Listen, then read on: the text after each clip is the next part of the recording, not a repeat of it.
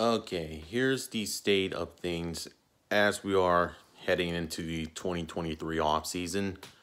Since the departure of Byron Leftwich, the Buccaneers have been long and hard searching for a new offensive coordinator, and we ended up with David Canales at the end. Now, Canales has an interesting history coming off of 12, 13 years as an assistant coach in Seattle.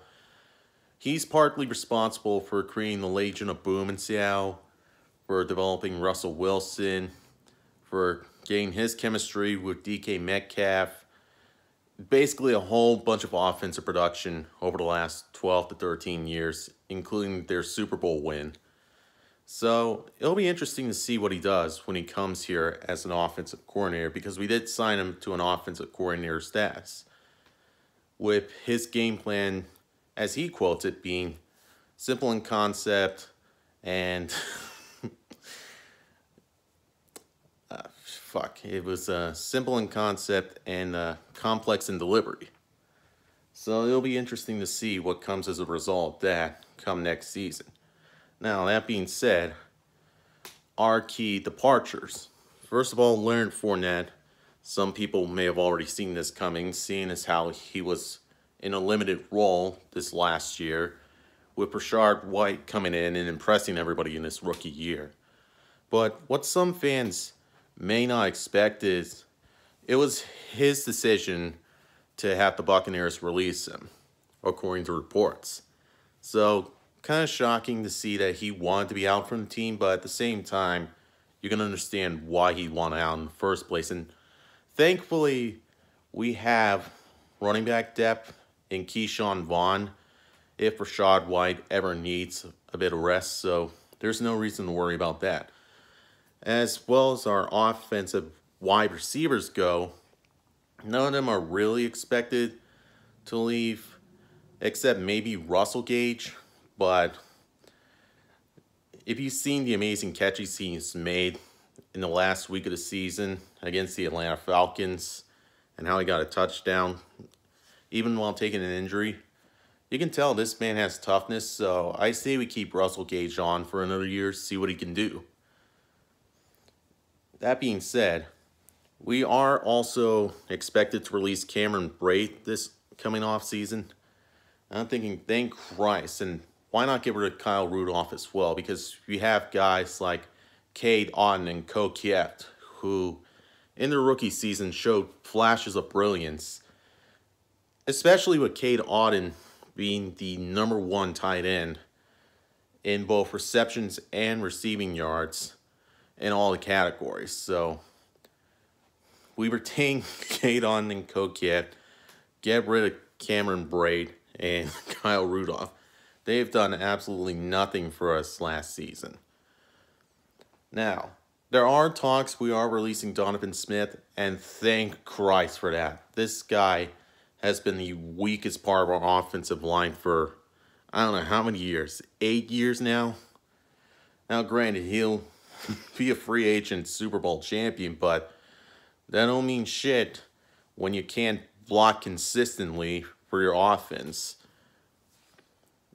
And believe me, if we did retain him, Kyle Trask would have a hell of a time trying to throw when his left side is constantly being pressured because Donovan Smith is just getting outdone, or he's getting holding penalties, cut blocks, it's just illegal blocks in the back. This guy has been the most penalized offensive lineman in a hardcore for the longest time. It's just about time we got rid of him. Now, in regards to our franchise tag, 2 options on who to use it on. #1 would be Jamel Dean, because in the last few years, Jamel Dean has really solidified himself to be one of the best corners of the Buccaneers defense. #2, I say Lavonte David gets the franchise tag, because have you seen how consistent that guy is? He has been anchoring our defense with at least 70 tackles per year. If that's not consistency on the matter of Derrick Brooks, then I don't know what is. And not just tackles too. He's also gotten his share of sacks and his share of interceptions, fumble recoveries as well, and forced fumbles too.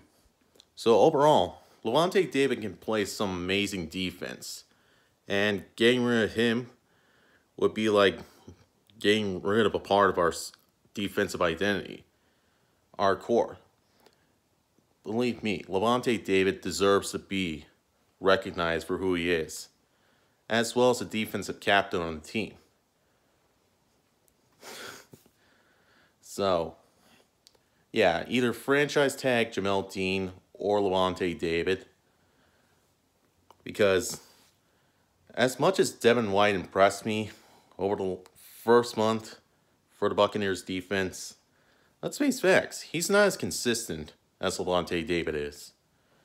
But he has another year to show that he can be a top defensive lineman in the NFL. So let's see how next year goes for Devin White, and if things get worse before they get better, we definitely need to think about getting rid of him as well. So that's the state of free agency right now. And this salary cap situation, it's going to be tough retaining all our guys who are going to be free agents, but hopefully we can figure it out, come back strong for the next season. Definitely waiting to see what Kyle Trask can do next season, and who we're going to be drafting in order to build around him.